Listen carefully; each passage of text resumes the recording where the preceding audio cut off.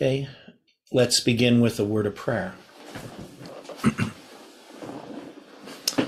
Dear Father in heaven, we are so thankful for the Sabbath and for the rest that you promised to give us in Christ.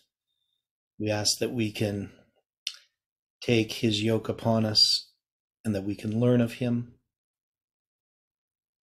We know, Lord, that we have much to learn, much to see in ourselves, but mostly to see in Christ, that we can be changed into the same image.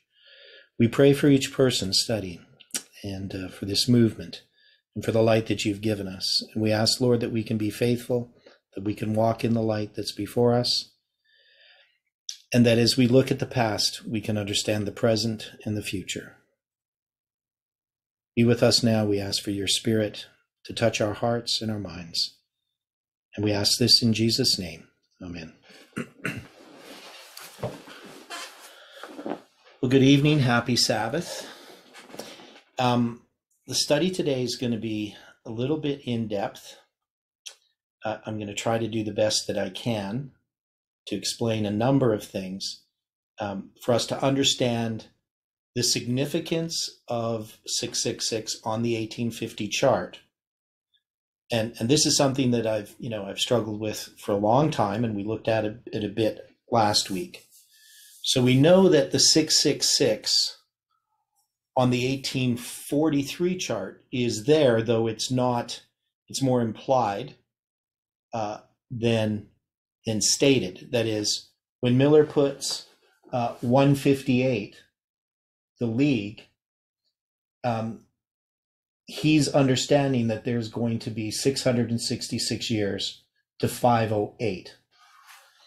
And we looked at that a little bit yesterday in his writings and some other writings. And the reasoning behind it is fairly solid. Now, we also know that 666 after 1844 on the 1850 chart is going to have another take on it. That is, they're going to talk about the number being made up, similar to what we have with the 144,000. So they're going to have this number 666. Their name's number 666. And in the writings, people like J.N. Andrews and others are going to talk about this number being made up, that there's this number made up. And Ellen White talks about it, this number being made up, and in brackets, it says 666. So we looked at those things. And what we want to try to do is understand the significance of why Miller is correct when he talks about this 666 years, and why the 1850 chart is also correct in its addressing of the 666. What we see now, though, is there's significance that they could not have seen. And that is, we've been given an increase of light, and this increase of light has to do with the prophetic periods and the significance of 666 as it relates to all these different things that we've been studying. It relates to Ezekiel, because Ezekiel's going to deal with 666 years, a period of time. He's going to predict the destruction of Jerusalem in the 666th year of Jehoiachin's captivity. He's not going to state it as such, but it's going to be implied. And this number 666, where it comes from, and that it has many different applications. Now, we studied in one of the earlier studies, Ralph Meyer's understanding of 666 as far as the names of the popes. And when I had talked to him originally about this, so over a year ago, maybe about a year ago, he was very dismissive because he said, I've understand what 666 is, and any other interpretation of 666 is wrong. And I tried to say to him, well, there's more than one understanding of 666. It has many different applications. And you shouldn't just dismiss other views because they actually enhance what you're studying. But he wouldn't listen to me. He was just kind of fed up with people who criticized his study on the names of the popes, adding up to 666. So, but my view is that we can make these different applications, and that we have one on the 1843 chart and one on the 1850 chart that don't appear to be in agreement, but we would have to assume, based upon how God has given us these charts, that they must be in agreement, and we must understand how they're in agreement. Any thoughts on that at this point? Any questions or comments? Well, this situation with 666, can we draw an example of that, like the different 70-year periods that we've talked about? Yes. So we're going to look at periods of years, but we also know that 70 has difference, that it's a symbol, and that it can be used in different ways. It can be used in the periods of days, symbolically, from the first day of the 5th month to the 10th day of the 7th month. We can also look at 70 AD itself, when the temple is destroyed, Jerusalem's destroyed in 70 AD. And many Adventists would actually accept it as a symbol of a period of probation. That is 70 years captivity, the 70 AD, we would accept it. So there's no reason that we should just say, well, I'm going to look for the only true application of 666 and ignore all others. Now, Angela, are you trying to say something? Because you keep lighting up. Okay, so you must just have your mic on, so when you make a little bit of noise, you're not noisy though, so you're quiet, so that's nice. Sometimes people have their mics on and it's kind of noisy, but okay. Now, what we're going to look at here first is a bit of a review on how I came to recognize the 666 years from the captivity of Jehoiachin in 597 BC to the destruction of Jerusalem in 70 AD. So initially, I didn't know what this meant. All I knew is that there was this period of time. I'd figured this out, that there was 666 years. And then I noticed that there was 36 years that Jehoiachin was in captivity. That is, he was taken captive on the second day of the 12th month in 597 BC, and he was released on the 25th day of the 12th month in 561 BC. So basically, it's 36 years and 23 days later that he's released from prison.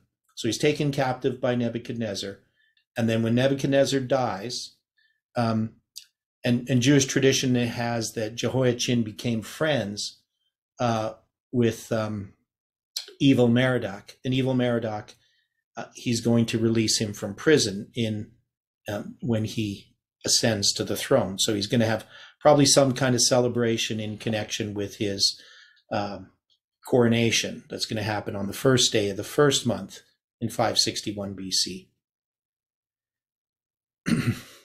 Now, the 36 years, 36 is a symbol of 666, because if we add 1 plus 2 plus 3 plus 4 plus 5 plus 6, all the way up to plus 36, it adds up to 666. Now, why, and does anybody know why, the Babylonians considered 36 important, besides the fact that it adds up to 666, and why they think 666 is important? Does anybody know? Anybody recall?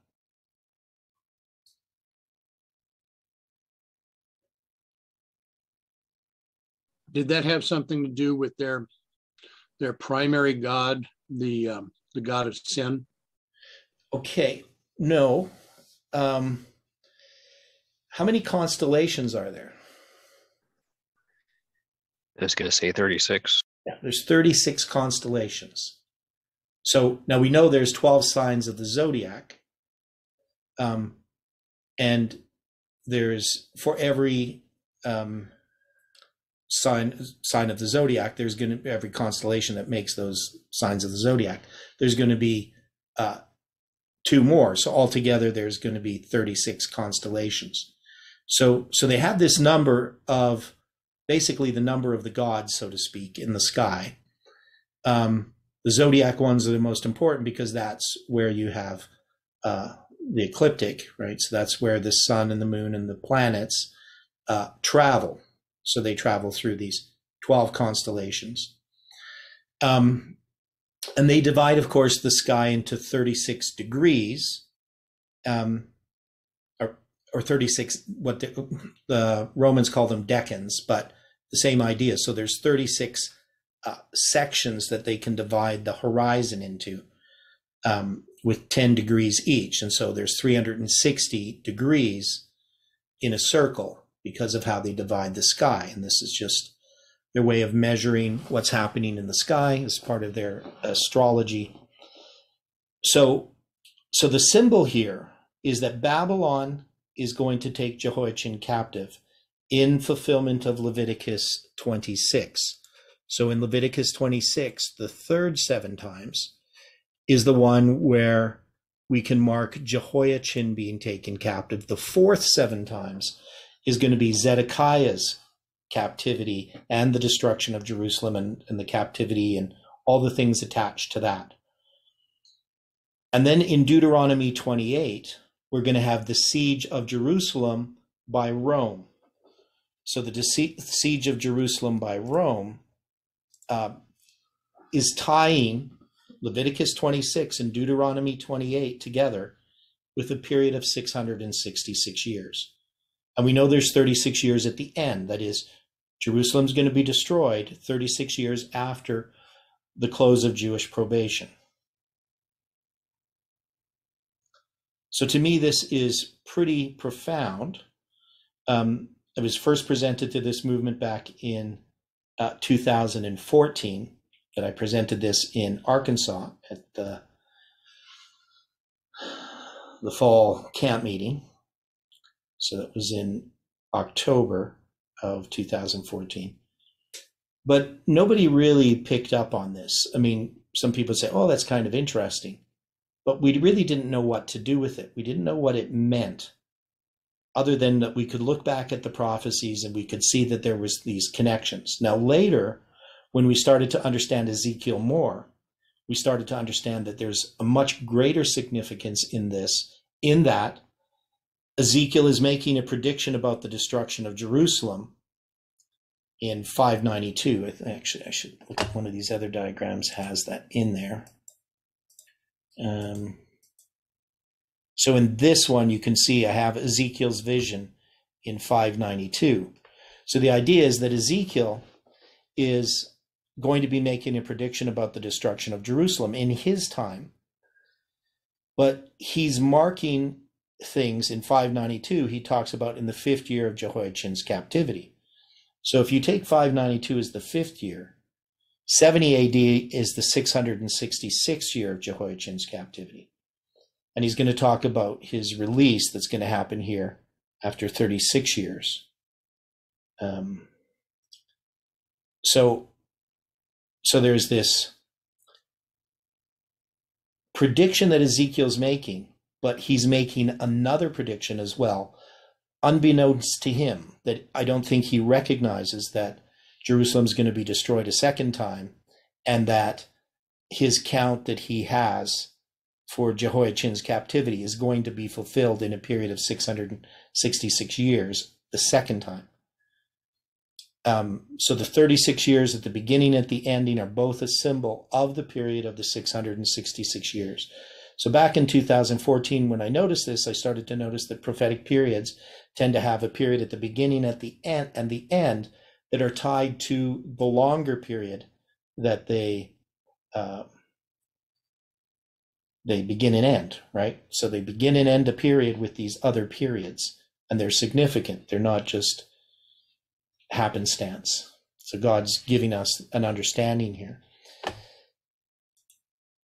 Now, this chart I made back in 2014. It's a little, maybe 2015, maybe after the camp meeting. Now, what I have here, it's a little bit hard to look at, but I have the 1260 years from 723 BC to 538. So this is the first half of the 2520 for northern Israel. So this is the period of paganism. And I'm going to note that there's 126 years from 723 BC to 597. So you can see that this period at the beginning is 1/10 of this entire period.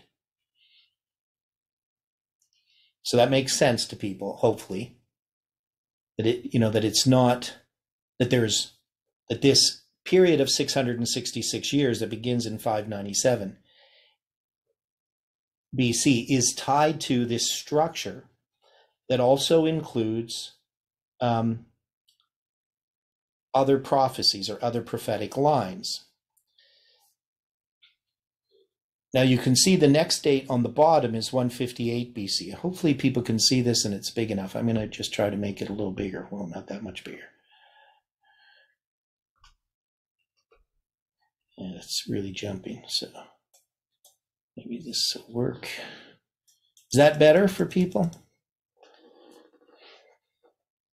It is larger. I can see it. Okay. Now, so 158 BC is an inclusive count going to 508. That is, Miller argued that this is the remaining time for pagan Rome from this league. So we know that modern scholarship argues the league was in 161. But based on his argument, he's actually not looking at when the league is initially made, but really when it's put into effect. And that's going to be 158 BC. And so he's going to count this 666 years that he counts cardinally, except that he doesn't recognize there's no 0 year. But we can still take it as a period of 666 years. That's not a problem. So 508 AD, that's the taking away of the daily, and we can see that that is how he understood this period of time. Now, Judean independence occurred in 129 BC. Now, most of us don't know about this, but it's a well-established date. You can look it up in Wikipedia. And from that date, you're going to have 666 years, cardinal years, to 538. So we can see that there's 3 periods here of 666 years, and they're connected thematically. That is, one ends in 508, one ends in 538, and that's perfectly sound. One's dealing with the league that the Jews makes with the Romans. The other one starts with this time of Judean independence. Now, you'll also see from 70 AD to 538 is 468 years. So this is a period of 504 years from 34 AD to 538. And so this is understood as being 2 times 252 when you put it together, right? So we already understand this. Now you'll see there's also from 597 BC to 129 BC, a period of 468 years. Of course, that's going to be logical based upon Miller's, from this one here, 666, and this one here, 666, you're obviously going to have this matching at the beginning and the end. But this 468 years is an important period of time. It's 7 times 36, I believe. Is it? No, it's 13 times 36. And that comes from the 49 years at the beginning of the 70 weeks, where you have 13 years and 36 years, because 13 years brings you to 444. 444 BC is when Nehemiah occurs, and that 13 times 36 equals 468, if I remember correctly. Because 14 times 36 is 504. So, and we also see in here this period from 37 BC. Anybody knows what happens in 37 BC?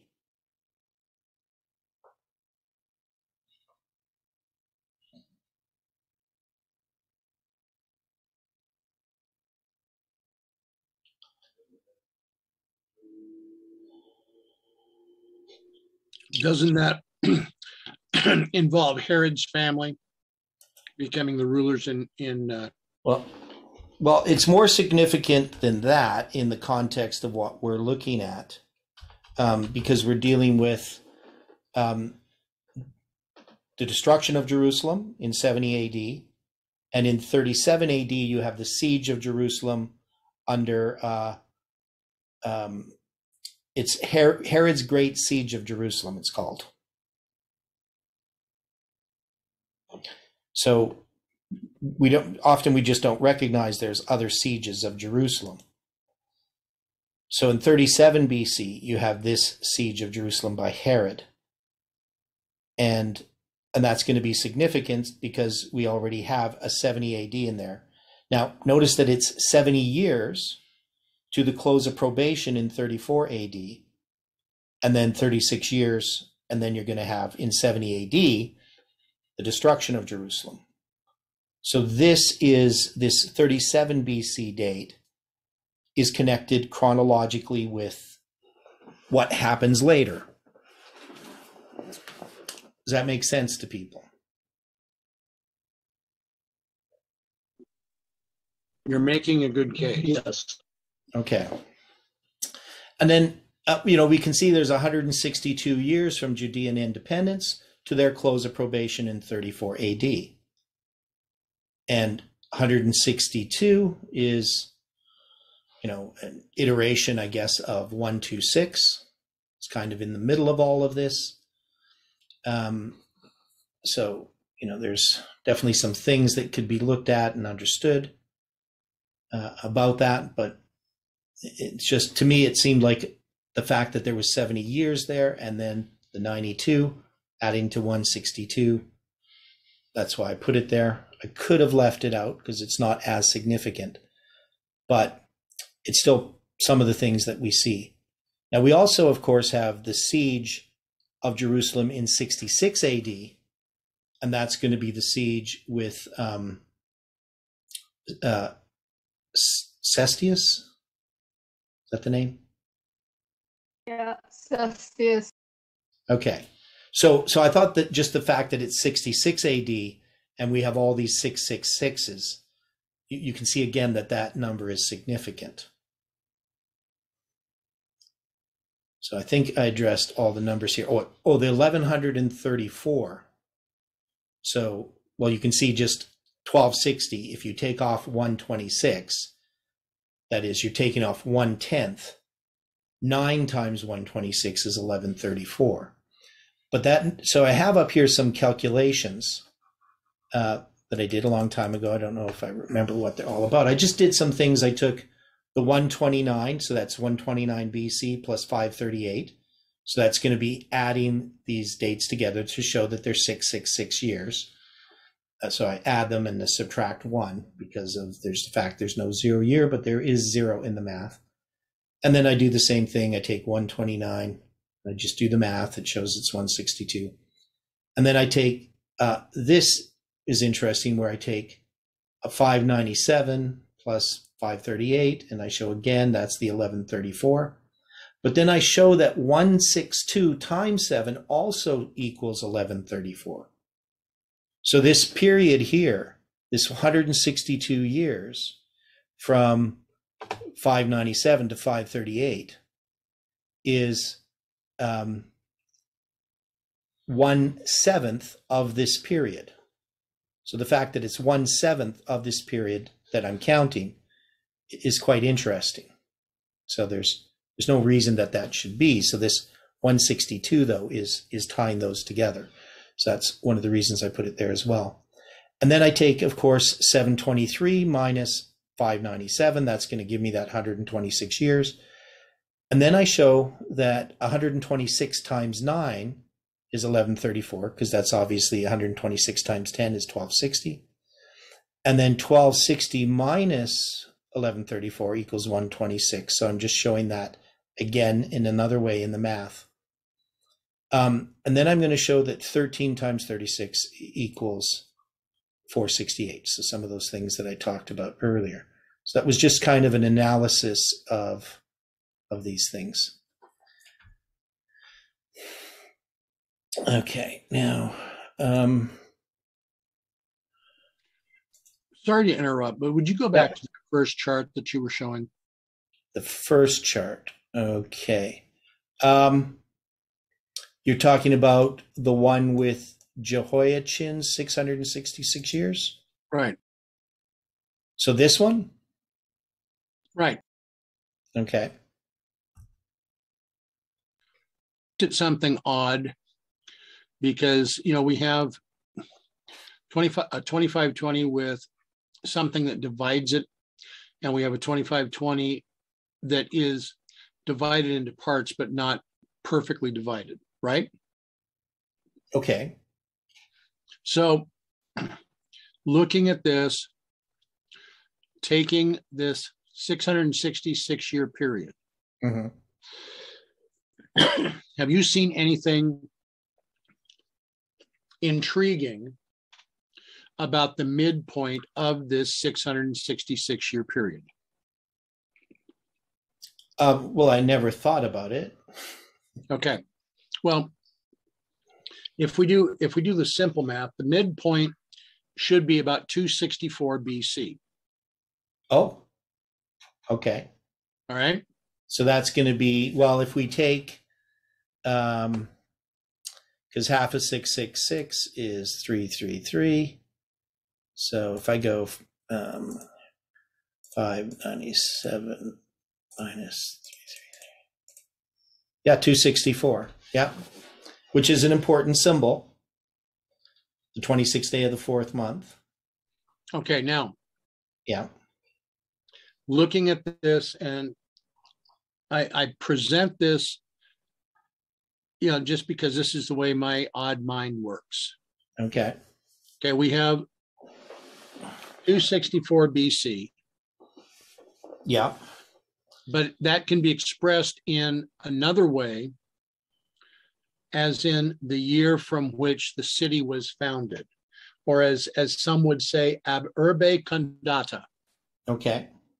Yeah, talking about Rome. Right. Yeah. That year was the 490th year from the founding of Rome. Okay. Okay. So now, and the significance of these. So the 264. So one of the things about Ezekiel, because Ezekiel is where I get this 666 years. And Ezekiel gives us July 18th, but the symbol there is the 10th day of the fifth month. So in 2020, it was July 31st, 13 days after July 18th, which was the 26th day of the fourth month. But here you can see that this 666 also produces that same symbol that we get in Josiah Litch's prophecy. So that's significant. But also tying the 490 into it, because you can see that the 70 weeks are part of this. I agree. Yeah, they're part of the structure. Yeah. Here was the point that really smacked me upside the head. That year, the 490th year since the city had been founded, or the 26th day of the fourth month, as we were just addressing, represents the first time a Roman army had gone into action outside of the Italian peninsula. Oh, okay. What was the battle? It was the Roman consul Appius Claudius Caudex, and his 2 legions were deployed to Sicily. Okay. So we have 2 legions going from the north to the south. So he led his forces to Messina, and as the Mamertines have convinced the Carthaginians to withdraw, he meets with only minimal resistance. The city is handed over to Appius Claudius Caudex, but the Carthaginians return to set up a blockade. So Carthage. Right. Yeah, okay. So there's actually quite a bit that went on there, but this being the first time that Roman legions were employed outside of the Italian peninsula is, I would think, a symbol of the power that Rome would look to begin exercising within just a few years. Okay. Yeah. Now, I know, people watching these videos, here Dwight brings up something which I think is extremely profound. Not everybody would be familiar with all of these symbols, but some of us would be. But this is something we didn't notice before. At least I never noticed it before, the 264, which becomes extremely important in the context of what is being unfolded to this movement at the present time. That is, what we've come to understand in our studies is that we still have more light to be given to us. That is, God gave us light, and he gave us this light for a purpose. It was to test us. He wants to enter into a covenant with us, but he still wants to continue giving us light, and that this light is based upon what he's revealed in the past. And it's difficult for many because not everyone is really interested in the light that's coming. That is, there's light, supposed light, that's coming to this movement, which undermines all of the light that God has given us in the past, even though people aren't always aware of how it's doing that. That is, there's, and it's hard for me to sort of point out to people exactly how that happens. And that's why we're going through this study. We're going to see what light God is giving us and why this is significant, and that it's important for us to accept this light. What Dwight just showed us is very, very important. It's not something that, it's just a novelty. It's kind of, an interesting little detail. It's telling us things, okay? So now we know that all of these things are a type of the end of the world. Right? That's why we're looking at these things in the past. Right? These aren't just dead facts. This isn't just something from yesterday's almanac. This is something that we need to pay attention to. Okay.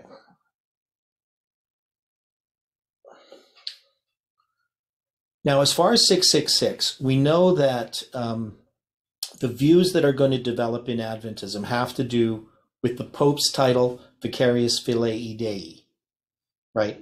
The Vicar of the Son of God. And if we take the Roman letters that are Roman numerals in that title and we add them up, they come to 666. And we're all aware of that. Now, there's been a controversy within Adventism where people claim that the mitre never existed. Now, where does the title first show up? Does anybody know where that title came from?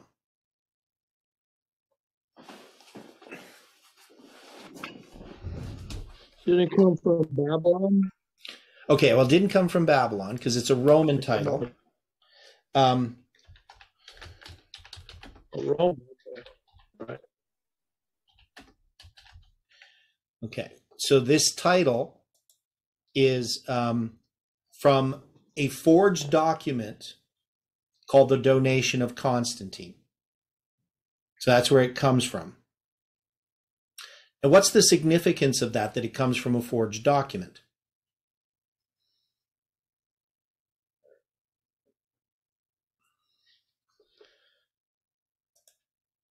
Is there any significance in that?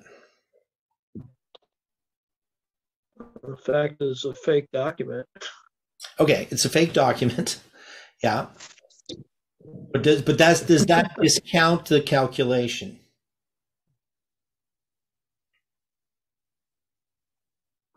No. Okay, why not?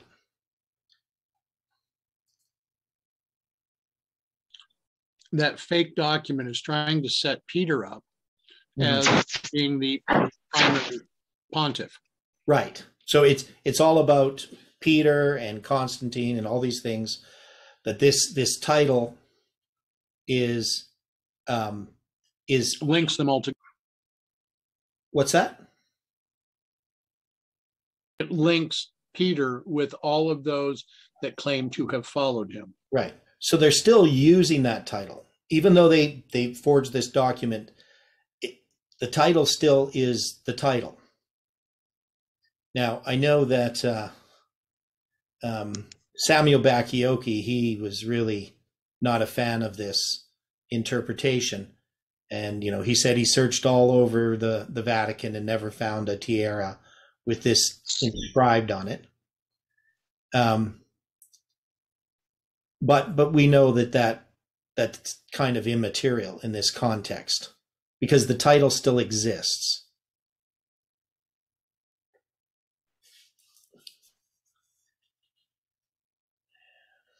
So now, if we're going to look at this, we're going to look at the Pope's title. Is this consistent with the 666 years or not? Are they mutually exclusive or are they complementary?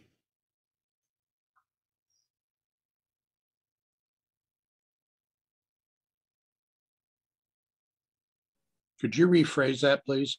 So we have the 666 year periods. We have 3 of them. And now we have this title of the Pope. Are they mutually exclusive? Like, could we say, well, we have to choose one or the other? Or can we say that they complement each other? I would have to say they complement each other. Okay. And we can see that when we understand the 666 years, what they're doing. They're first passing something from Babylon, which is a symbol of sun worship, right? And sky worship, astrology. The sun, of course, is the most powerful deity in the heavens. And we have these other 666 year periods, the one that Miller found, which is dealing with pagan Rome and its period. And then this other 666 year period that I found, going from Judean independence to 538, that deals with the setting up of the papacy in 538. So the fact that the papacy has this title that has this number 666 complements or supports the arguments for the time periods. Now we're going to look at the Bible verses itself. So we're going to go to Revelation chapter 13 and look at this a bit more.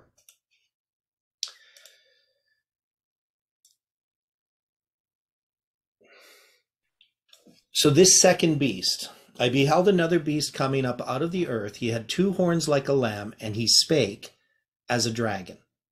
He exerciseth all the power of the first beast before him, and causeth the earth and them which dwell therein to worship the first beast whose deadly wound was healed. So that's going to be the first beast up here, Revelation 13, verse 1, the one that comes out of the sea.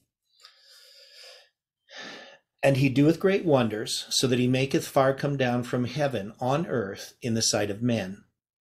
And he deceiveth them that dwell on the earth by means of those miracles which he had power to do in the sight of the beast, saying to them that dwell on the earth that they should make an image to the beast, which had the wound by a sword and did live.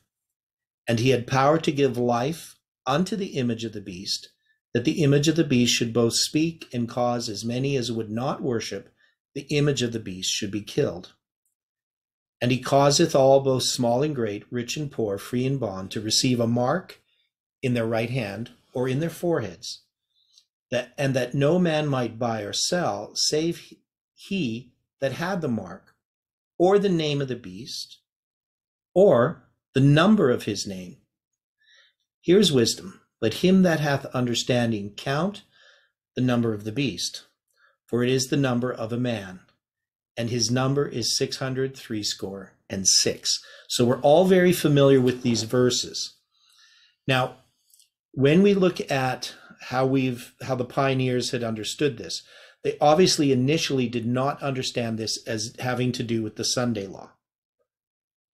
They were Sunday keepers for the most part, prior to October 22nd, 1844. So in the Millerite movement, they didn't have a way to tie this to the Sunday law, but they did see that there was some kind of image to the beast that would arise.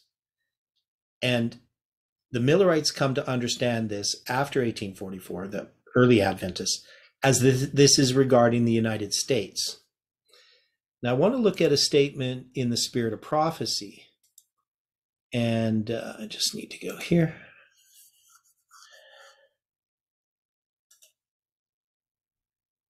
Now, this statement, somebody else had put it on WhatsApp. But it's Spirit of Prophecy, page 277. And I'll get it so you can see it.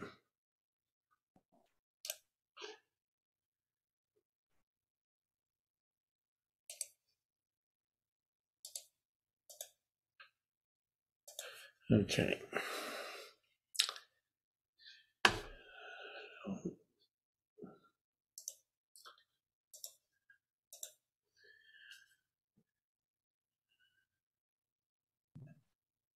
Okay, I know I didn't share it properly. It's not showing up. I don't know what's happening here.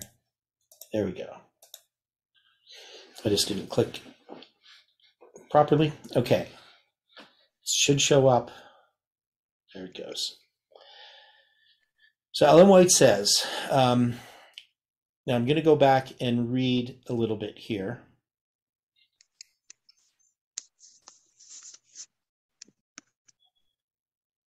So one thing that we'll see is that Ellen White is supporting the idea of the two desolating powers. So we should keep that in mind. Okay? She says, through the great powers controlled by paganism and the papacy, symbolized by the dragon and the leopard-like beast, Satan for many centuries destroyed God's faithful witnesses. Under the dominion of Rome, they were tortured and slain for more than 1,000 years. But the papacy was at last deprived of its strength and forced to desist from persecution. At that time, the prophet beheld a new power coming up, represented by the beast with lamb-like horns. The appearance of this beast and the manner of its rise seem to indicate that the power which it represents is unlike those brought to view under the preceding symbols. The great kingdoms that have ruled the world obtained their dominion by conquest and revolution, and they were presented to the prophet Daniel as beasts of prey, rising when the four winds of the heavens strove upon the great sea, Daniel 7:2. But the beast with horns like a lamb is seen coming up out of the earth, Revelation 13:11, signifying that instead of overthrowing other powers to establish itself, the nation thus represented arose in territory previously unoccupied and grew up gradually and peacefully. Here is a striking figure of the rise and growth of our own nation, and the lamb-like horns, emblems of innocence and gentleness, well represent the character of our government, as expressed in its two fundamental principles, republicanism and Protestantism. Now, what are the two principles, the two fundamental principles of the United States?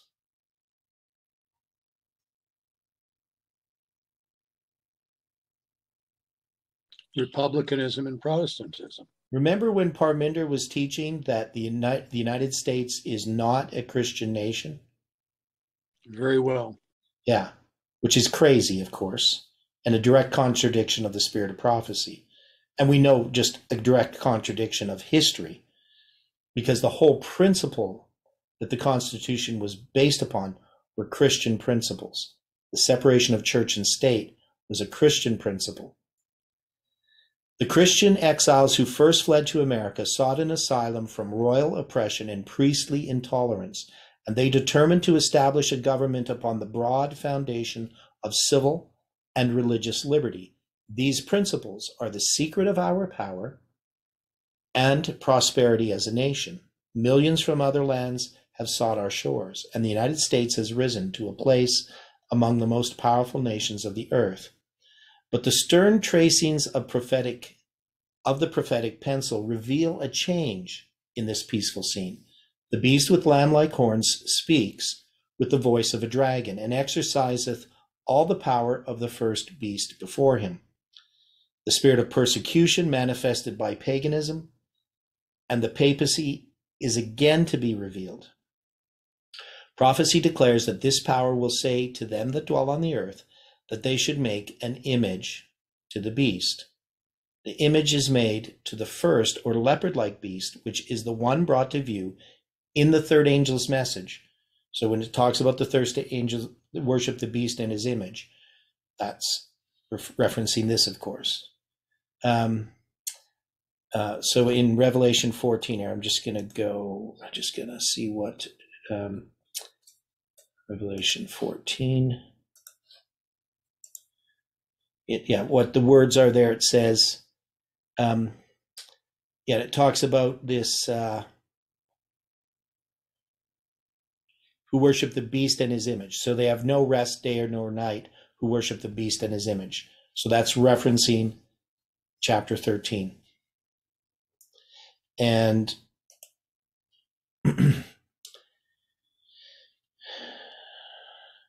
by this first beast is represented the Roman Church, an ecclesiastical body clothed with civil power, having authority to punish all dissenters.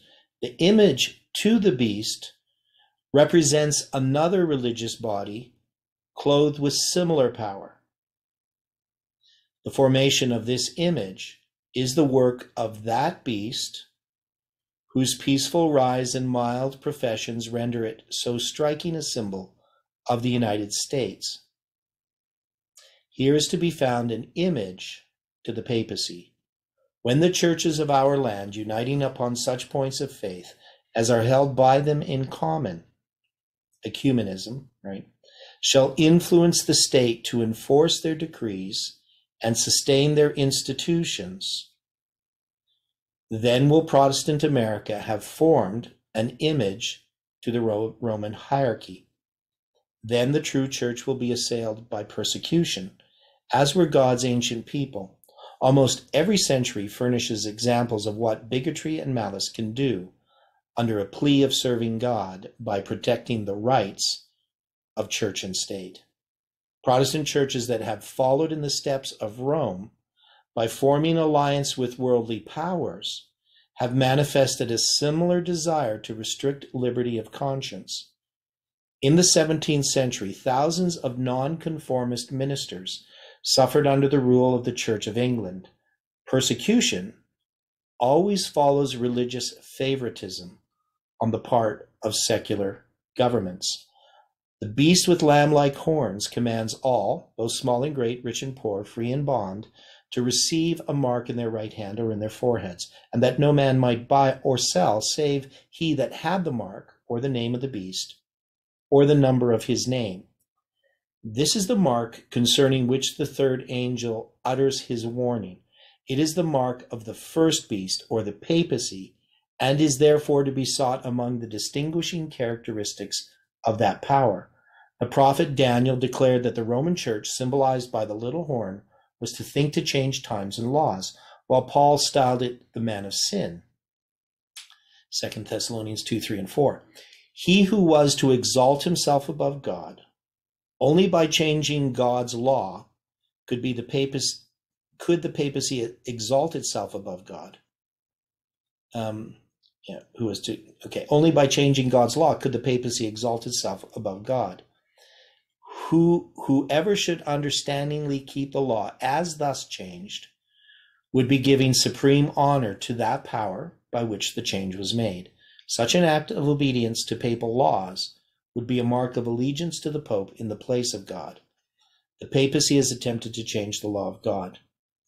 The second commandment, forbidding image worship, has been dropped from the law, and the fourth commandment has been so changed as to authorize the observance of the first instead of the seventh day as the Sabbath.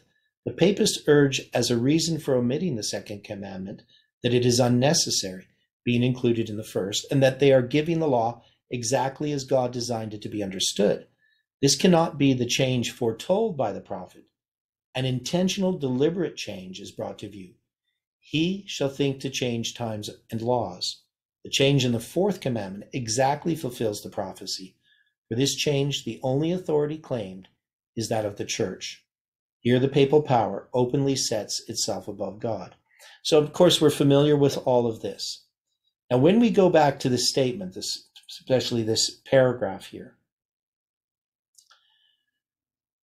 so one of the things we see is that this is talking about these two desolating powers, right? That's how it sort of begins, through the great powers controlled by paganism and the papacy. So we know that pagan Rome first and then papal Rome. So if we're going to look at this, this beast, this image to the beast, what is it?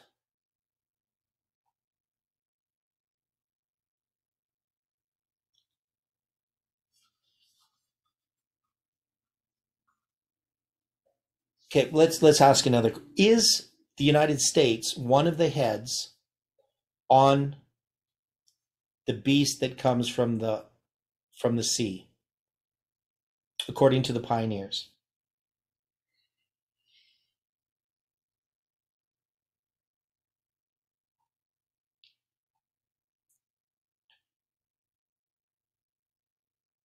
Understand what I'm asking? According to the pioneers, yes. No. So the United States can't be one of the heads in, that is, it's not, I'm not asking the question right.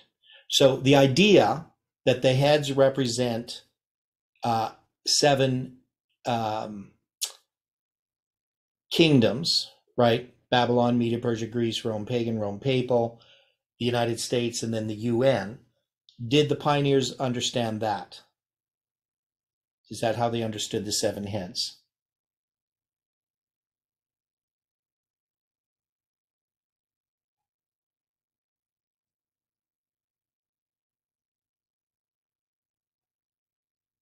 Because they understood the seven heads to be what? 7 forms of government at the end of the world. Okay, so 7 forms of Roman government, which we went through that study before. So the United States is not part of that beast that comes from the sea. That is, it's distinct from it. Would we agree with that? Okay, so in other words, it is not of the beast that comes from the sea, with the sea representing a multitude of people. Right. It is a beast that comes up from the land or comes from an area that had priorly been uninhabited. Yeah. Now it's going to make an image to the beast, and that is going to be described in Revelation 17 in a bit more detail to understand what that means. So here it's going to give us and we have 2 different puzzles that are given. In Revelation 13, it's said, so I'm just going to go to the Bible here because I got to switch back there. Sorry about that. So in Revelation 13, it's going to say, here is wisdom. Let him that hath understanding count the number of the beast. And we're going to have a similar type of idea in Revelation 17.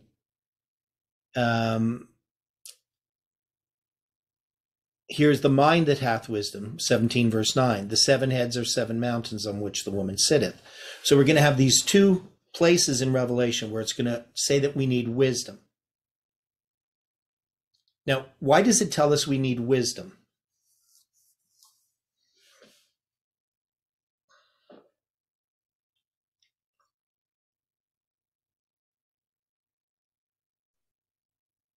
Is it possible it's because what's apparent or what we might think is apparent may not be the right answer? Okay, so there's something here that's hidden that God is going to have to reveal to us.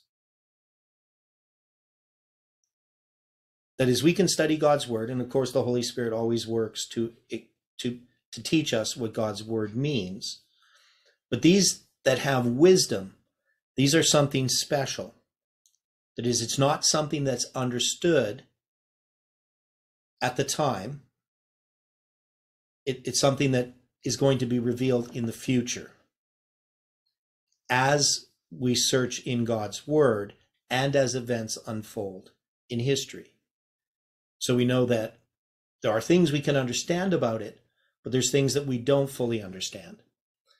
Now, when we're dealing with the wisdom here, it says, let him that hath understanding count the number of the beast.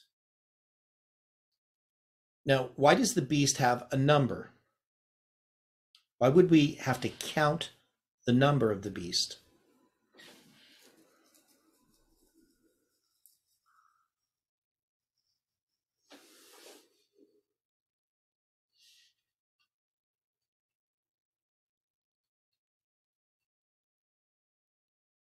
Based on what it's talking about here, why do we need to count the number of the beast?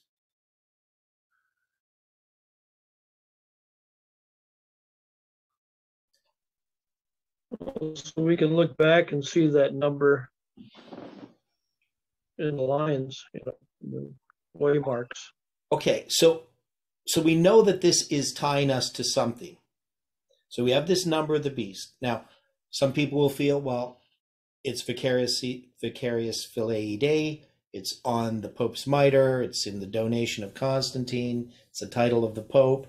And that's the number of the beast. And all I need to know is that the Pope is the Antichrist and his number is 603 Of course, people will try to look at this number that's something literal, some kind of mark that we're going to get. Maybe it's a UPC code or something like that. All kinds of different ideas. Maybe it's the vaccine has somehow 666 encoded in it, right? So people try all these different things to understand this, but we know that this is a symbol.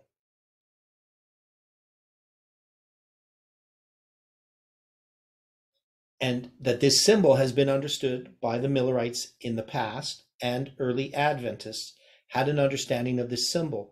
But that understanding was incomplete, but it was still an understanding. Now, Ellen White, when she talks about this, she doesn't talk about this part of it. She doesn't talk about the 666 here, other than in her one statement where it's from Word to the Little Flock. In that booklet, it's published, and we have this number 666. The number was made up, 666. And whether that's what she means, the 666 is correct or not, I would take the view that she's probably referring to 666 based upon how it's understood by people around her at the time, that she's not going to give some new meaning to it and not explain it to anyone. But they're not making it the title of Vicarious Filii Dei back in 1850. Or even earlier when the Word to the Little Flock occurs. So, so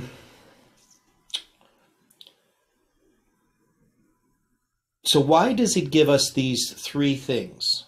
The mark, or the name of the beast, or the number of his name? What would be the difference?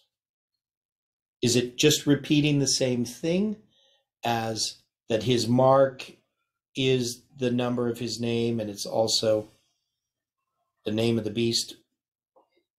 You understand what I'm asking?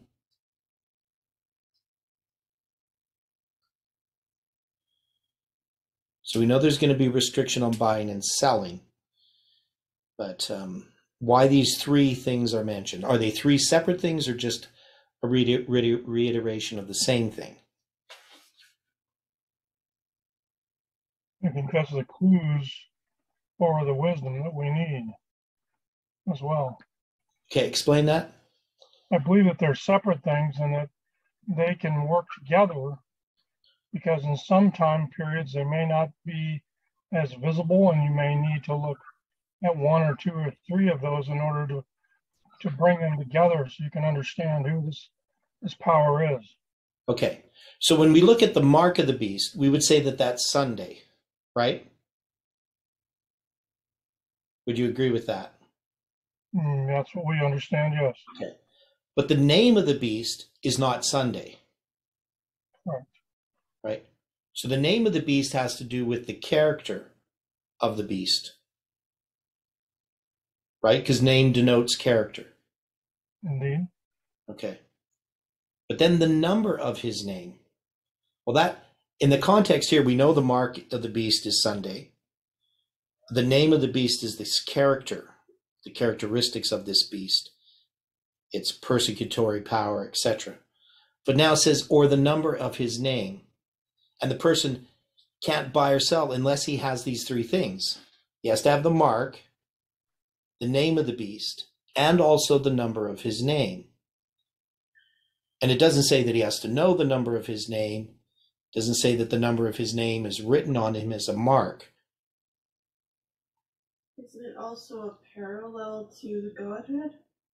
Like it's a, do you know what I'm saying? Like it's A type of Trinity sort of thing, you mean, in that sense, Father? kind of in that sense. Okay. I don't know. I don't know if I would look at it that way. It's the not healthy Trinity, if you will. I don't know. Maybe it's just my brain. Okay. Well, the thing is, if somebody's going to have the number of his name, that means we have to have the number of his name if we're going to be able to buy and sell, right? That's what it's saying. What would that mean in the context of what we've talked about 666 years? So what would somebody have if he had the number of his name?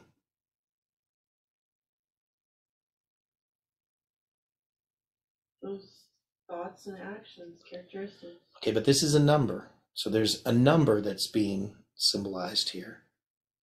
And that person has to have it if he wants to buy and sell. He's going to have, and if you look back here, right, it says, he causeth all, both small and great, rich and poor, free and bond, to receive a mark in their right hand or in their forehead. So they're going to receive this mark that no man might buy or sell, save that he had the mark. And then it says, or the name of the beast, or the number of his name.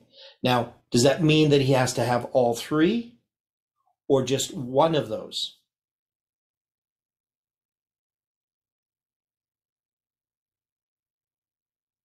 I think one of those would qualify. Okay.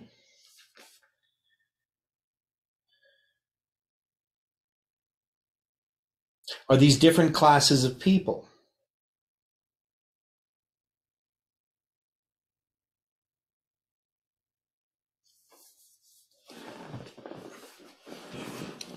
Yeah, I would say you got the worshiper and the worker, secularist. Yeah. And then I don't know the third one. Okay. So, yeah, so the word or here would be that either or, right? So the idea here is that he would have to have one of these. It doesn't say that no man might buy or sell, save that he has the mark and the name of the beast and the number of his name. He only needs one of them in order to buy or sell.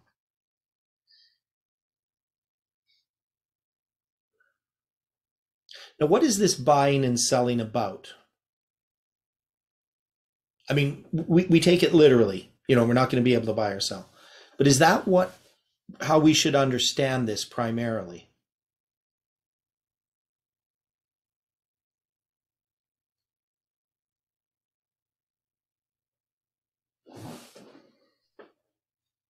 I think it should be more symbolic. Okay, so what would buying or selling refer to in the Bible? Well, do you remember we're told that Lucifer was selling his ideas to the angels, like a merchandise almost. Okay, and we're going to see that in Revelation 18. All of this buying and selling, it's going to talk about all these things, and we can't just take these things as literal. because in Revelation 18, it's going to talk about the merchants of the earth shall weep and mourn over her, for no man buyeth their merchandise anymore, right? Lists all these different things, and there's all kinds of symbolism in here. And you're not going to have all this here just to describe the fact that they can't buy, they can't sell things anymore. Why list all of these things unless they have symbols attached to them, right? And especially like if you look here, the merchandise of gold, silver, precious stones, and pearls, and fine linen, purple, silk, scarlet, and all thyine wool, and all manner vessels of ivory, all manner of vessels of most precious wood, of brass, and iron, and marble, and cinnamon, and odors, and ointments, and frankincense, and wine, and oil, and fine flour, wheat, and beasts, and sheep, and horses, and chariots, and slaves, and souls of men. Right? This is their merchandise. Now, is this about religion or about things? When Babylon is fallen, is it going to be able to sell its message? No, I don't think so. We can see a lot of these things are tied to the sanctuary, to false worship, the false sanctuary, the counterfeit.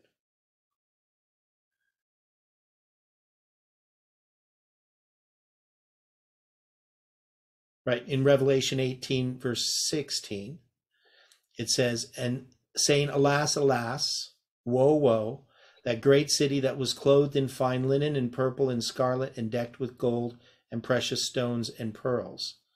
So what is this referring to? Who's the great city? Or what's the great city?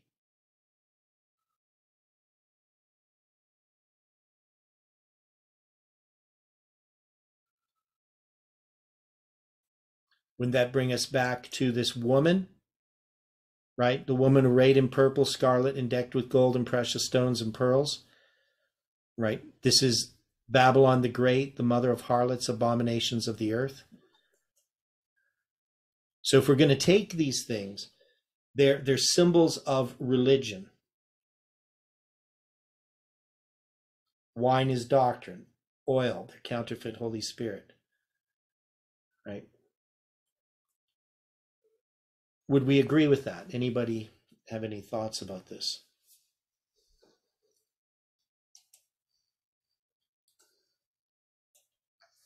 Yeah, I agree. Okay. So that no man might buy or sell. So this would be a restriction upon our ability to study God's word, right? Or to talk to somebody else about it and have them receive it. Yeah. So this is a type of restriction on our religious liberty, not just to practice, but also to preach. Right. And is the issue going to be because we can't because they won't let us, or is it because they won't hear it? People have already made up their minds what they're going to believe and they won't hear it.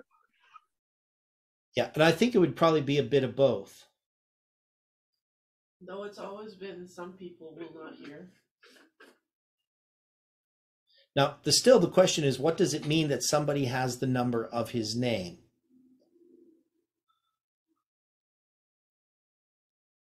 So who's going to be able to buy or sell? What are they going to do when they buy and sell?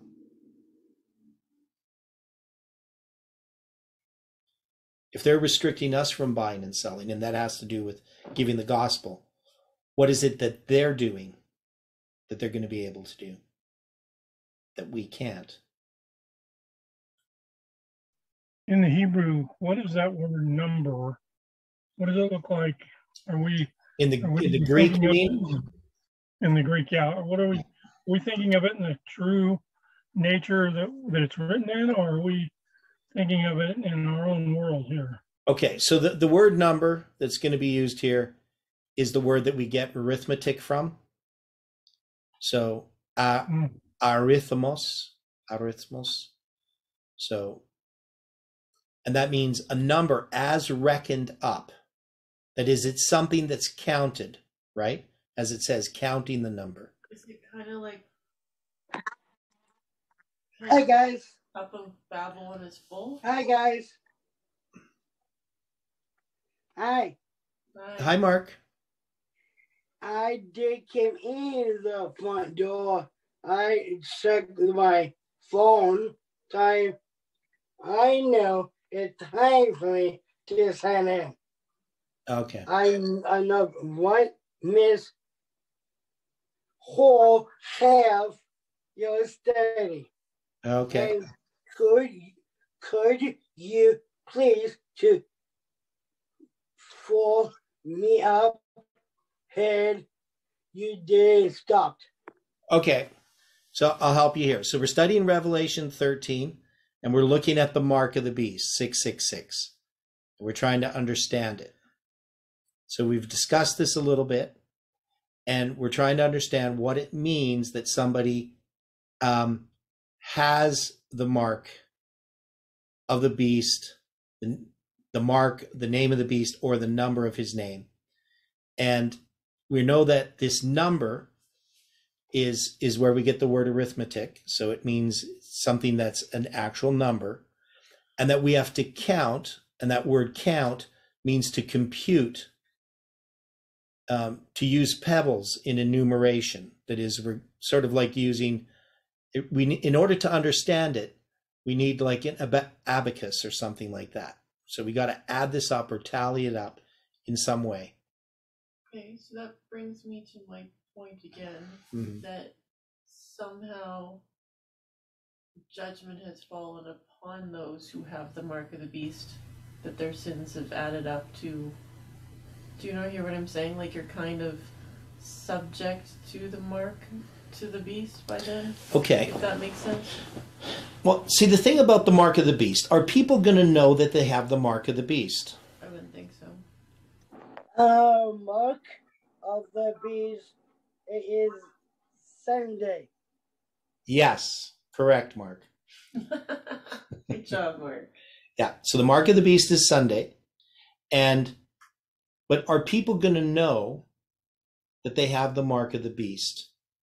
Are we going to be the ones? Is it the one who has wisdom who is able to discern what the mark of the beast is, what the name of the beast is, and what the number of his name is? And maybe it's understanding the number of his name that actually helps us to understand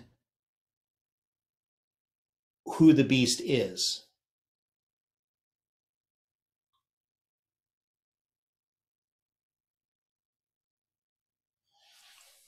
I'm looking at Ezekiel 28:12. Okay. Talking. Okay. Ezekiel 28:12 says, yeah, Son of man, take up a lamentation upon the king of Tyrus and say unto him, thus saith the Lord God, thou sealest up the sum, because when you said arithmos means the sum of a like reckoning, thou sealest up the sum full of wisdom and perfect in beauty. Yeah. There's a connection there, I think. Yes, that So was the attributes of Satan. These people have the attributes of Satan. It's like they've perfected it, right, by entering into a covenant with the global people, new world order, or whatever you want to call it, Satan's kingdom. Yeah. Well, see, one of the problems that I have is that we're Seventh-day Adventists, and we're also people in this movement within Adventism. And many people think they know what the mark of the beast is and that they can avoid it. And really, to a large degree, the view that Adventists have, even though we have about Sunday and so forth, in a lot of ways, we're copying what the world is doing, what the other churches are doing. That is, we have the same idea that we somehow can just avoid this just because we know what it is. But that's not really what the Bible is telling us, because we know that what's going to be tested is character, not knowledge. Okay, Mark, do you have a comment? Angela, what verse was that? Ezekiel 28:12. Ezekiel 20. Yeah. Yeah. Okay. So Chris had a or was it Jeff? Jeff had a comment. You were going to say, was it Chris? I think it was Jeff. Okay, Jeff, you had a comment. Angela, do you remember what your comment was? Discuss the have a mark. Don't know that. Yeah, of course, they don't know they have it. Okay, I didn't really understand what you said, but I can kind of guess. You kind of broke up there a little bit. Okay, so we know that this is about character, and when you see, and this here dealing with the lament over the king of Tyre, because the king of Tyre is going to be a type of Satan, right? Thou sealest up the sum. This word here.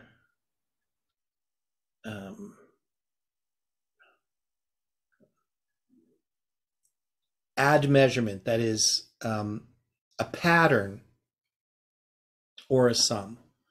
And this, I think, is important because when we're dealing with what Miller was doing with Revelation 13, is he wasn't concerned about the name of the Pope or his title. He was seeing this as part of a prophetic line. He didn't fully understand what he was doing. He didn't understand how it all fits together. But he could see that this was a period of time and that he wasn't looking at the name of the Pope, right? He doesn't take that as, he sort of, again, has this mutually exclusive thing. If I find out what it is, then it discounts all these other things. But we know that it doesn't. That is, the number of his name, Vicarius Filii Dei, we can say that's 666. But of course, it has to be more than that. And there are lots of names that we could find and you can add them up to 666. So that can't just be it. There has to be other characteristics. I know this Theodore is mark of the beast is Sunday, 7 ways saying of the names. Okay. So I know one is the 7 different ways of the name in the prayer. Okay.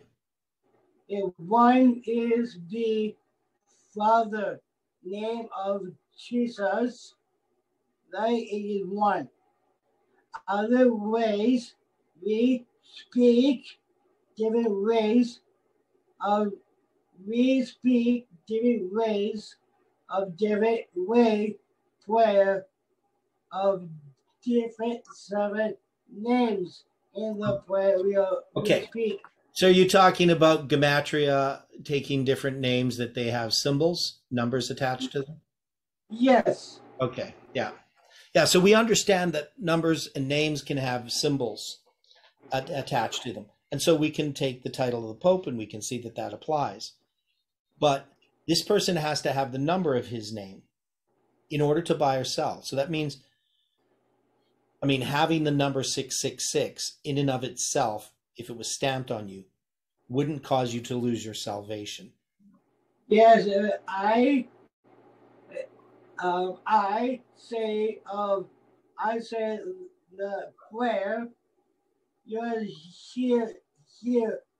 I want you guys hear this.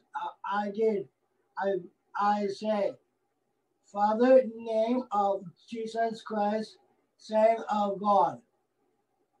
Yeah. Different ways. Yeah. And you did say numbers of the name of the in the prayer.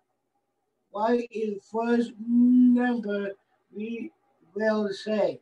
Okay, thanks, Mark. Okay, so when we look at how Miller's looking at this, because he's taking the 666 as years, and some people would say, well, how does he do that? But he starts to understand that the number of his name has to do with this power and the period of time that it exists. Now, the thing that's odd here is this talking about this image to the beast, right? So Miller doesn't fully understand this image to the beast. And we now can recognize that the image to the beast is going to be made by the United States when it brings in Sunday worship and enforces it. So it's going to cause all, both small and great, rich and poor, free and bond, to receive a mark in their right hand or in their foreheads. Now, when it says all, and he causeth all, we would probably exclude those who are following God. That are sealed. Right? Right. Yes, those that receive the seal of God, in contrast to the mark of the beast. So we wouldn't say that all includes every single person. No. Because he's going to cause all, or try to cause all, that no man might buy or sell. But then we're told that we have to have wisdom. Now, it can't be the way that the evangelicals look at it, that it's some mark, some physical mark on our bodies or on our hands or on our foreheads. It's not something injected into us that gives us the mark of the beast, because this is about character. And it can't be done unwittingly. That is, somebody can't just receive the mark and, his soul is lost because he didn't understand, that some UPC symbol was, had the number 666 in it, and he had it tattooed on his wrist, or, it was forced on him in some way. Right. So you understand what I'm saying, that this has to say something more. And if we look at what's being talked about in this chapter, so we have chapter 12 as well.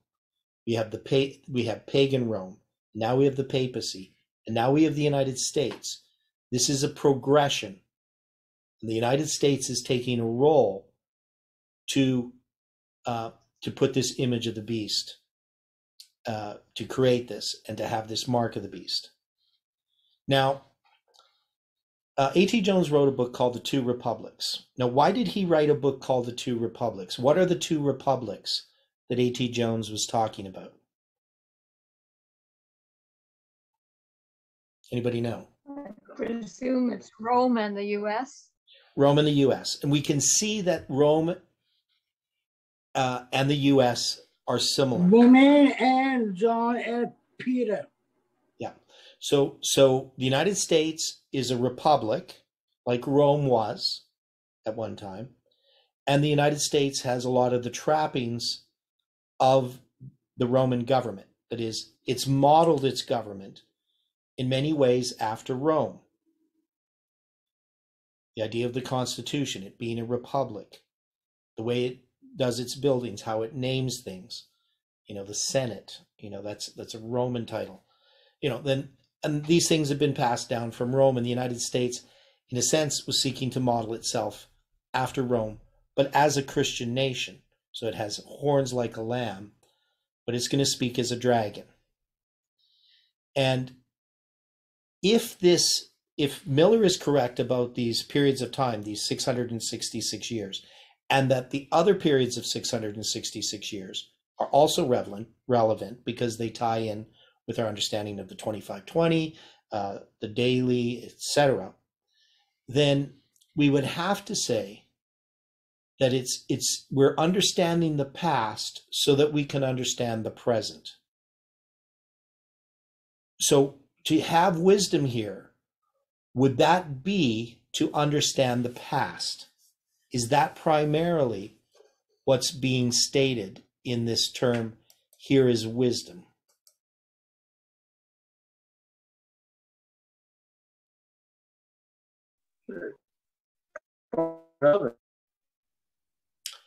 Okay, I can't catch what you're saying. It was kind of broken up, Jeff.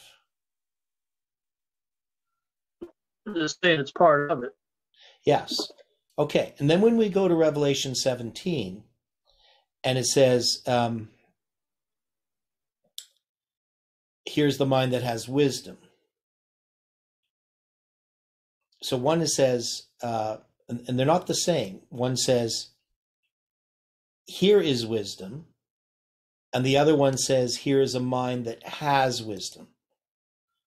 So what's the difference? Or are they the same?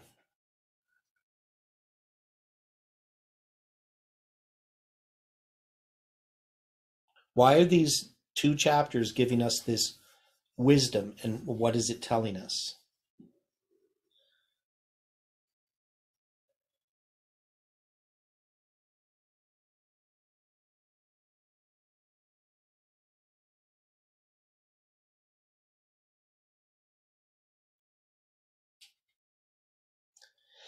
Any ideas? Not everybody will follow wisdom that is out there. Okay, well, what I'm trying to see is how does wisdom, these riddles, tie these 2 chapters together? Are they the same? That is Revelation 13 and Revelation 17 telling us the same story.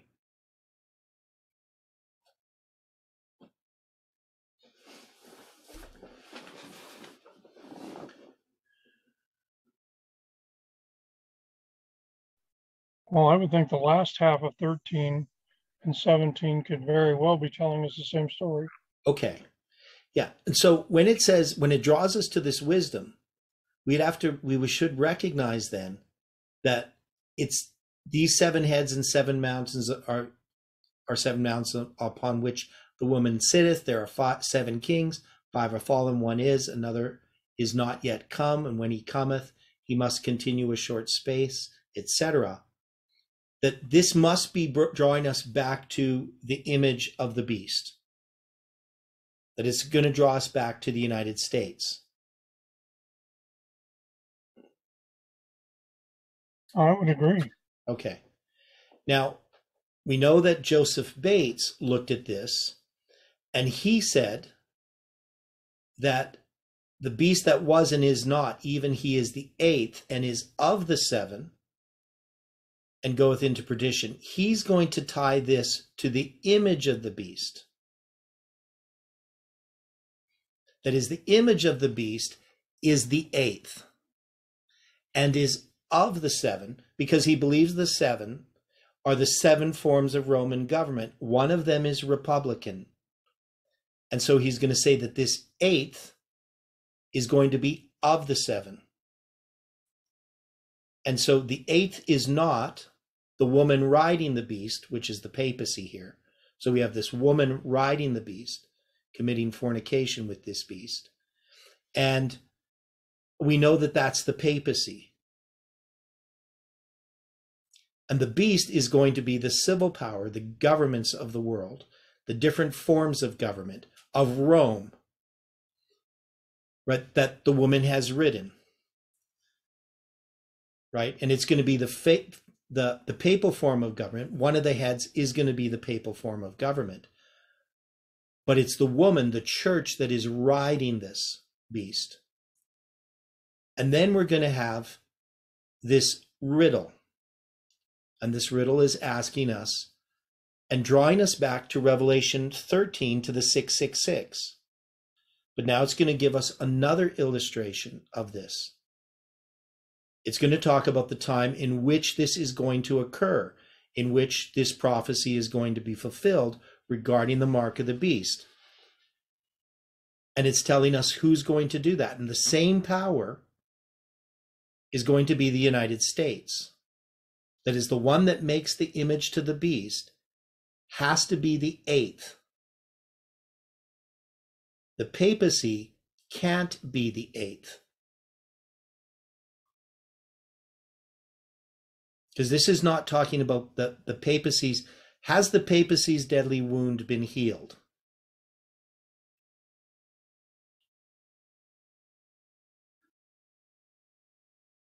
Because we often took the position that its wound is healed when the Sunday law comes.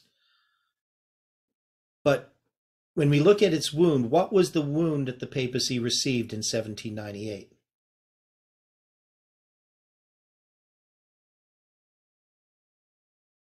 To its temporal power. Okay. Does it have temporal power? No. You don't think so? Well, not in the manner that it used to have. Okay. Not in the manner that it used to have, but it does have power. Was the papacy involved in taking down the Soviet Union?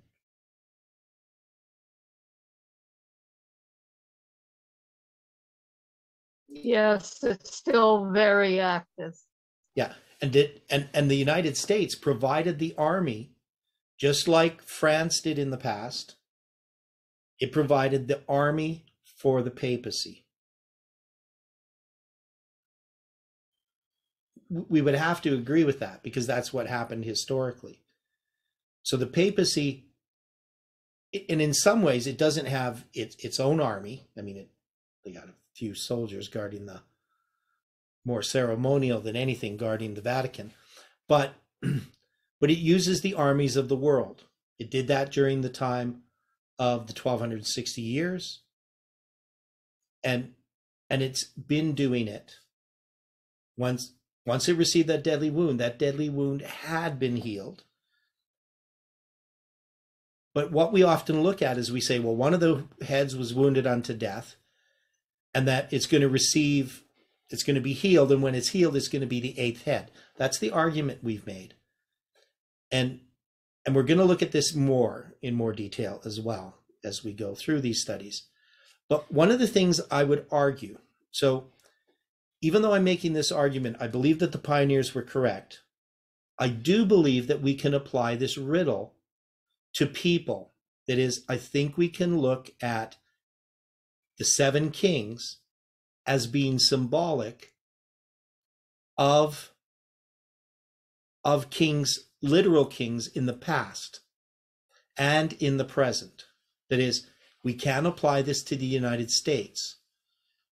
So we're going to see why that is. So even though I'm saying all this that the pioneers were correct, I'm not saying that we can't make an application similar to what Colin is doing. I think he's correct. And you'll see why that is, because we're going to come back to his study again, and we're going to see why Colin is primarily correct in what he's saying. But that he's missing something, because when you look at the eighth as being the papacy, you fail to understand what the Millerites were saying, and that light then is being ignored, and we can't ignore it. And it can help us to understand how we apply this riddle in different ways. That is, we can apply this riddle in the past and in the present. So can I ask you a question? Yeah. So how do you place the work of the Jesuits with respect to the Catholic Church? Okay, well, the Jesuits. Okay, explain your question more. So we know the Jesuits is, yeah. Do you include the Jesuits in the Catholic Church, the work that they've been doing, or do you think that they are totally separate and a different entity almost? I see them as part of the Catholic Church, but they also have their own goals and aims that don't necessarily, or usually, or not always, align with the Pope. But now we have a Jesuit Pope. And one of the things about the Jesuits, so I grew up in the 1970s primarily, and my dad was a believer in the Jesuits. So my dad was a United Church minister, but he really liked the Jesuits, and he liked them because of what was it called? I can't think of the word for it. The social programs of the Jesuits. What's the word for that? The work they were doing in Central America, and anybody know what I'm talking about? Yeah, I wouldn't call it so good work though, but in the surface, some of it looked like it was probably good, but yeah, it's sort of communistic. Yeah, very much so. What was they had their reducciones, their reductions, the Jesuit reductions, the liberation theology. And yeah, liberation theology. They want to bring it here. Yeah, my mother was really into that. Yeah, and my dad was into it. He's into the ecumenical movement. So but that, that was something that was very stylish or fashionable back in the 60s and 70s, especially after Vatican II, in the 60s. So, this idea of liberation theology and that we're going to make the world a better place and so forth. Well, this is really communism.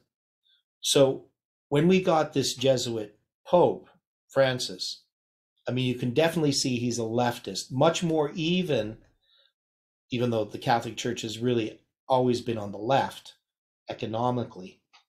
But he's also socially a leftist. So, we saw, of course, Parminder and Tess going off in that direction as well. The reason I asked that question. Yeah. Sorry. The reason I asked that question. Theodore. Mark, Chris is talking. Look, I forgot. Oh, yeah. I will do your prayers and Collins too. Same time, different days. I'm so happy. I got this right now. Okay, Mark, Chris is talking. Sorry, being rude. Okay, Chris, go on. Okay, don't try to make the Cursed rosary. Angela, say again. Can't help, but every time I see a rosary, I almost barf. Yeah. Okay. Well, the only reason I asked that question about your understanding and how you put the Jesuits with respect to the church is because, to me, they are both doing this, working out the same efforts. And if we don't include them, we're really being blind. Yeah. Yeah. So definitely the Jesuits,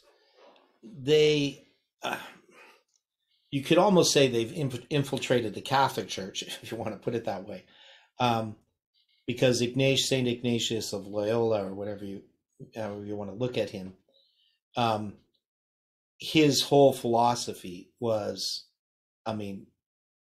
very, very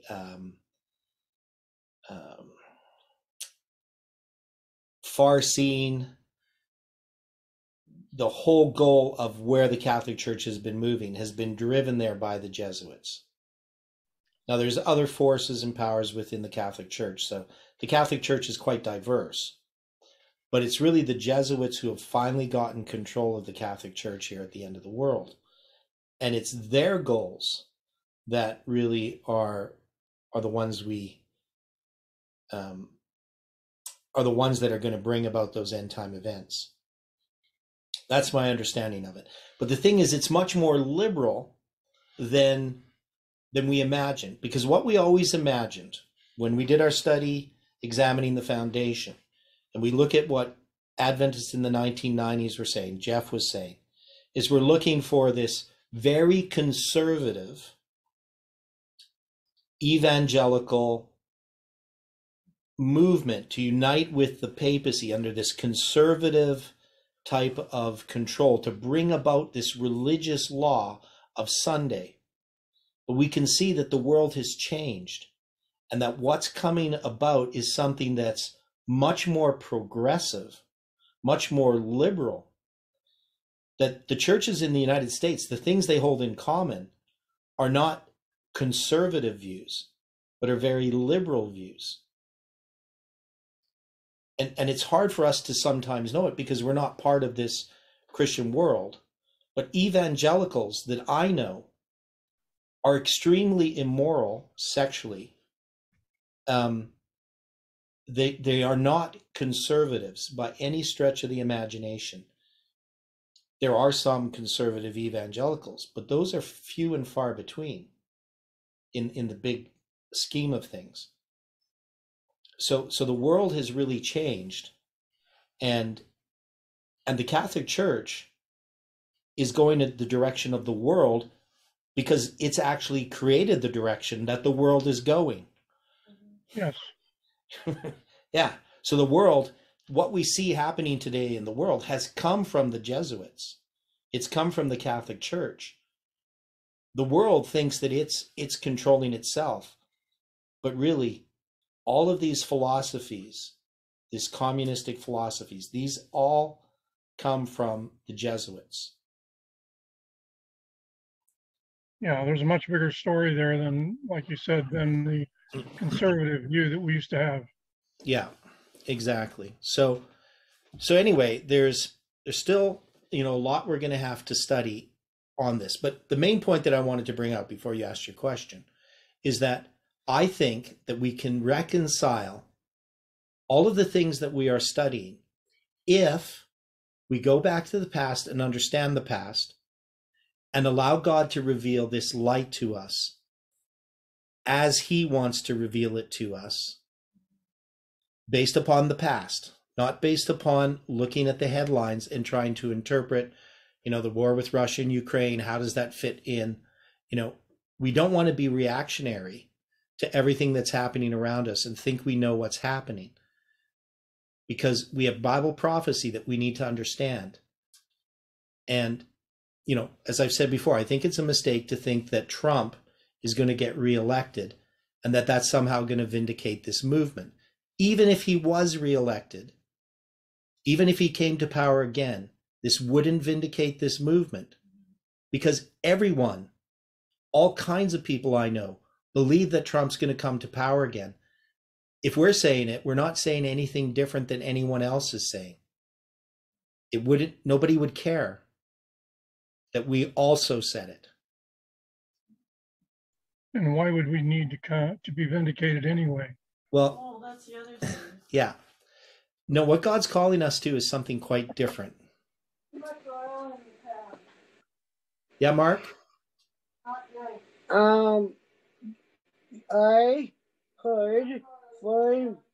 I could find you saying about Donald Trump as a killing dog is a neighbor with USA, not loud, vote Donald Trump, big government again,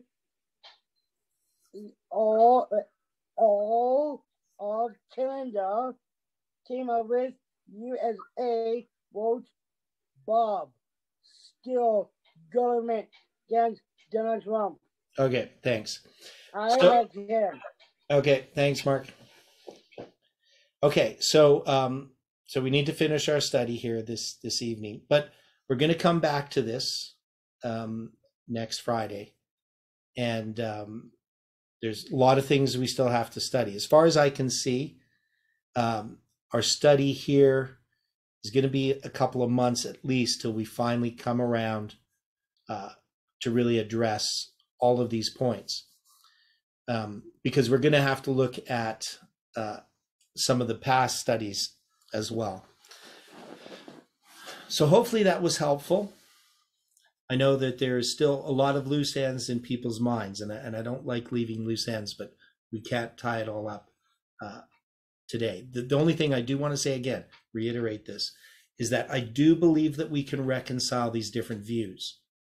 I don't think it's this sort of mutually exclusive ideas that I need to believe this, and if I believe this, I can't believe that. To me, they come together. All of these different studies will come together, and we'll see that this is giving us a very clear picture of what's happening now and what's going to happen in the future. And that we need to have that understanding if we're going to give a message. So, any final thoughts before we close with prayer?